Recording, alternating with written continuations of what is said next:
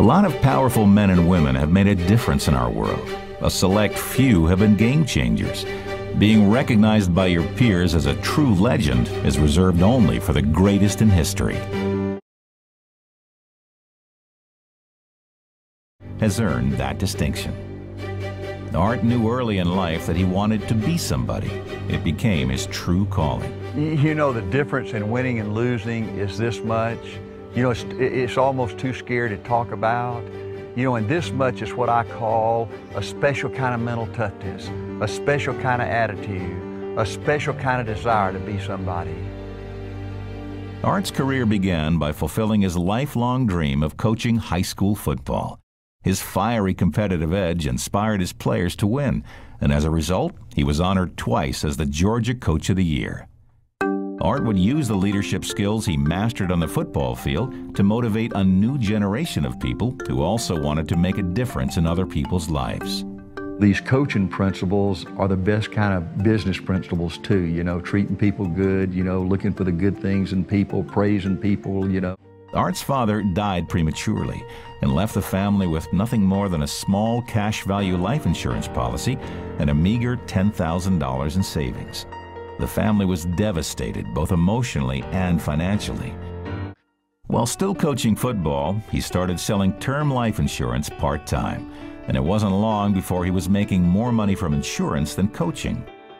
Art saved every penny from his new part-time career, amassing more than $42,000 in his first 18 months. It was time to make the toughest decision of his life, to leave his beloved coaching position and go into business full-time. At that time, I knew, we had a perfect formula, a perfect system, you know, to carry by term and invest the difference all over the United States, you know, and I knew that if some company, I didn't know if we were the company, but I knew if some company did it, they were going to wipe this industry out. Art was an immediate success in his new venture because he was selling a product that he believed in, one that he felt every consumer needed. But he knew there was a better way to build a company.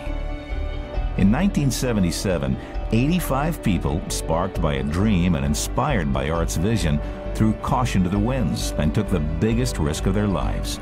Their courage gave birth to a business revolution and ignited an explosion that would shatter the stale traditions of a tired and bloated industry. The company pioneers had no real money, no corporate power, no clout. Nothing but a dream and a crusade. Their success would become an affirmation of the free enterprise system and proof that doing what's right still prevails. Art's company would defy all odds, not only surviving the vicious and personal attacks from the giants of the financial services industry, but actually defeating them all, one by one, in individual life insurance sold. In 1984, A.L. Williams became the #1 company in the industry, winning the first of 7 consecutive national championships. People ask me, why? How could A.L. Williams do the impossible? We literally did the impossible. Yes, it was because of the system, the part-time concept, but it was more than anything our people, the love we had for each other and the commitment we had for each other. You know, in my gut, I had a feeling that we were going to make it, but my business judgment kept telling me there's no way, you know? So I think it was probably 3 years, but I know at least 2 years, the first 2 years of A.L. Williams.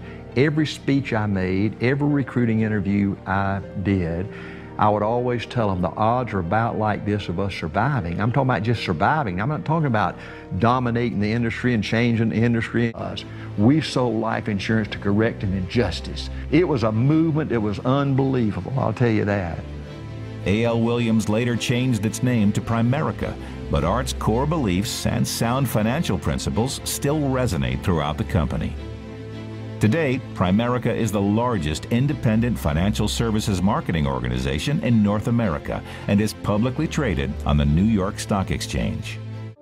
Art Williams is one of the greatest success stories in business history, and not surprisingly, one of the wealthiest men in North America. After 3 decades, he continues to inspire leaders from all walks of life, making a profound impact on both their personal and professional lives. My greatest paycheck is just being part of something like that, to go fight impossible odds. Nobody gave us a chance of making it. but we did it, you know, and the way we did it, I'm so proud of it. Dr. Jerry Falwell, Chancellor of Liberty University, introduces Art Williams. 15 years ago, he was a high school football coach. His wife, Angela, was teaching English in high school. He got an idea, just an idea. And 10 years ago, he turned that idea into a company, a concept, a practical concept. 10 years have passed. 150,000 people work for him now. Last year, he sold $77 billion worth of insurance. This year, $100 billion. That is more than Prudential and New York Life, number 1 and 2, combined in 10 years. He's from Monroe, Georgia. He has the dialect to prove it. And to speak to you about how to win in business, there's a lot of obvious things I could talk about. You first have to find a need. You've got to fill a need for a consumer out there. You've got to have a market. You've got to have somebody to sell your product or your service to. You've got to, if you really want to get big and win big, you've got to have a uniqueness. There's got to be something a little bit different from you than all the competition out there. But by far the most important thing you've got to have to win in business in these United States today is a very unique kind of mental toughness. Out of the track, they rule you the privileged class in America. If you're born poor from an average, ordinary background like I came from, they say you're supposed to give up all your big dreams and all your big ambitions and all your big hope. If you have a high IQ, they rule you brilliant. If you have an average IQ like me, they say you ought to drive a truck or be a janitor. Well, bull. Hey, that ain't the way. That ain't the way it is, and that ain't the way it ever was. They ain't nobody ever designed a test, nor will they design a test that can measure the heart of a man or a woman. The things that are unique to winning in business in America today are not outside artificial things like IQs, college board scores, college degrees, and stuff like that. The key to winning in these United States is what's inside a person. It's your integrity. It's your people abilities. It's your character. I believe in developing this winning edge. I've got 10 or 12 points that I won't be able to go over with you tonight, but let me just give you a flavor of what I think you've got to do to succeed in these United States. Number one, you've got to get excited. Folks, I don't believe anybody will ever tell you anything more important than this in winning in these United States. 90+% of winning in anything you try to do in America today, you've got to be excited. People in America won't follow or believe in a negative, dull, disillusioned, frustrated, dadgum crybaby. People want people that are positive and excited and enthusiastic and tough. The greatest definition I ever heard, I thought about this 10 million times when I wanted to quit along the way of a winner. This guy said almost everybody in America can stay excited for 2 or 3 months. A few people can stay excited for 2 or 3 years. But a winner will stay excited for 30 years or ever how long it takes to win. Another key to building this winning edge and this mental toughness is you've got to become a dreamer again. You know, I'm a Methodist, and we just changed ministers a few weeks ago, and our new minister came in, and the church was just packed. And the first thing he said, well, it looks like everybody came out to see the monkey perform. And the second thing out of his mouth, he said, for a church to be a great church, you got to have a dream.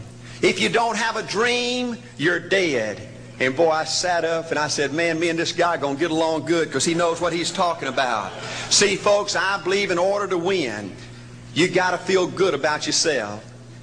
And folks, it didn't take long. You couldn't create a word game to get one of my kids to say I can't. Bring it home a little bit more personal. When April and little Art were just this little and could understand words, every time they said I can't, I made them do 3 push-ups.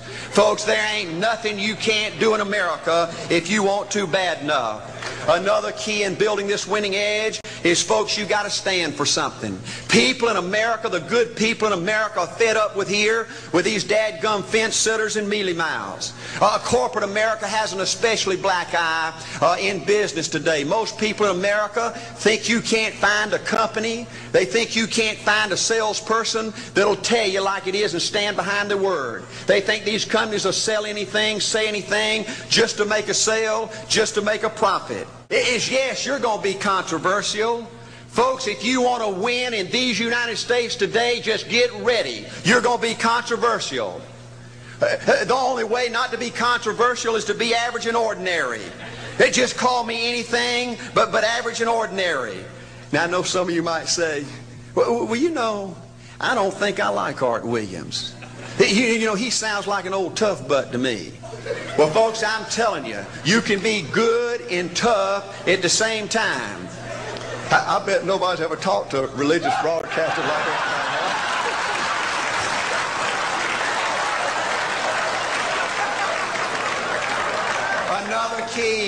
Another key to developing this winning attitude that'll give you a chance to do something great in American business is, folks, you've got to make a total commitment to what you're about.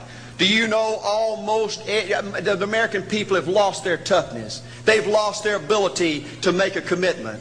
See, folks, in trying to win in business, you're just going to have so many false starts. You think you get it going time after time, and you just get knocked back to ground zero, and it's your ability to compete, to pick yourself up off the mat one more time, to go for it one more time, that's going to determine success or failure. You know, we've got a divorce rate in America some 50% right now. You know, it just seems like that people that go in business today, they have an attitude, well, I'm gonna stick my toe in it. If I start making all this money, get all these promotions, then I'll see this thing through. Well, folks, that's not the way it works. The first step to winning in business in America today is you've got to make a total commitment. Total commitment gives you that little extra ounce of courage you need to fight back through the tough times. Winning in business demands the same kind of commitment that winning in marriage demands. You know, I fell in love with my wife in the 2nd grade. Only girlfriend I ever had. We ran off and got married our freshman year, had both of our children before we left college. We're true business partners in marriage. We go everywhere together. I spend more time with her, been married to her 26 years, now I got 2 grandbabies, love her more today than I ever have. But I don't like her all the time. There's a bunch of times every day that I don't like her. You know, I'm a nut about brushing my teeth. You know, if I can get the toothbrush, I'll brush my teeth 4, 5, 6 times a day. And Angela's always forgetting everything, you know. And she always leaves the cap off the toothpaste, you know. And when I go in there to brush my teeth, the cap's off. It's got that hard little crust around the edge. You know, it just burns me more than I can tell you, you know. And I get on Angela's nerves about a lot of things. You know, we were having dinner last week, and every time we get through, Angela kicks me under the table, you know, and gets me back in my room and says, Art, you ain't got no class. You know, I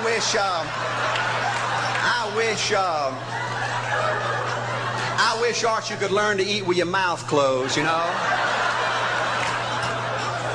But see, folks, if you want to win in business, everything's not going to work out like you want it to, but you got to be committed. I want to have great kids. I want to have a wonderful relationship. I want to have tremendous grandbabies. Another key in building this winning edge in business is you've got to learn to treat people good. Another thing that these universities pollute America, corporations with, is this attitude, you better not get to know your employees. You better not become friends or get to know the spouse or the children of your employees, because you might have to fire them, you might have to reassign them. And if you're close friends, you can't manage people in a tough-minded way. The only way to manage people and get the most out of people is treat them good. Learn to love them and care about them. Yes, it hurts from time to time, but it's the only way. You know, everybody you work with in business, you've got to look at them and pretend there's a flashing sign on their chest. And everybody's asking you, make me feel special, make me feel important, say something good to me, I want to be somebody.